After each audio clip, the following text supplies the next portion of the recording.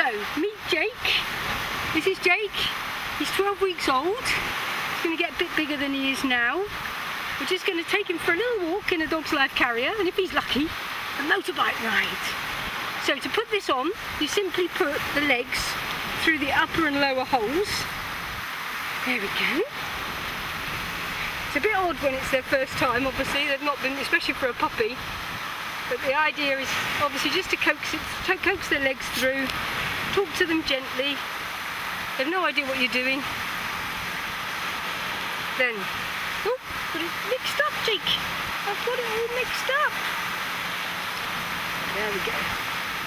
So, put their arms through the top holes, legs through the bottom, and then turn them onto their backs to do up the Velcro and to make it nice and snug around their legs.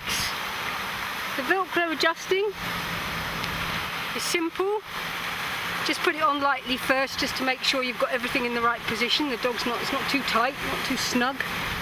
Once you get him in, you adjust their arms so that it's nice and comfortable on their shoulders, and make sure their knees are through. Your knees through? Yeah. And then, you stand up. You've got strong webbing straps. Put them on your front. They're also adjustable, so you can have them as tight or as loose as you like. There we go. It's easier with two, of course. But now, he's fully supported, as you can see. It's not too tight on him. Both his front and his back legs can move. He's looking at the water. And then, you go for a little walk. Yeah. Is that nice? What do you think? You don't need to use your hands at all. He's completely supported in a comfortable position. The 100% cotton quilted fabric makes him feel supported, so he's not afraid he's going to fall. And then you've got your hands free to either deal with the children or perhaps deal with other dogs if you've got them. A lot of people are buying these because they've got older dogs and younger dogs who don't all have the same exercise needs. Then when you're walking, it's generally nicer to have him on your front because you can make sure that he's happy, he's looking around, he feels closer to you because he can look back at you. But perhaps if you're going on a motorbike or cycling, you don't want the wind in his eyes, you can turn it around. I'm going to extend it a little bit and put him on your back, just like you would a baby. You can have him facing your neck on your back or facing outwards. You'd have to turn him round in the carrier, obviously, if you wanted him facing your neck.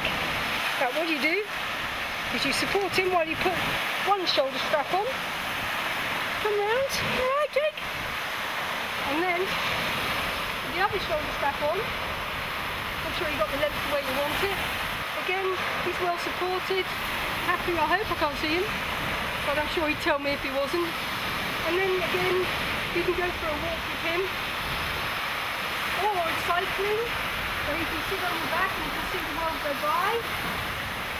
Or to the shops if you need your hands free. You could even, of course, if you've got a baby and a puppy, you must be very tired, but if you've got a baby and a puppy, you could have the puppy on your back and the baby on your front. These are also ideal for motorcycling, because obviously many people would like to take their dog on a motorcycle, but except in Asian countries it can seem a bit dangerous. But on here, he can easily come with us on the motorbike.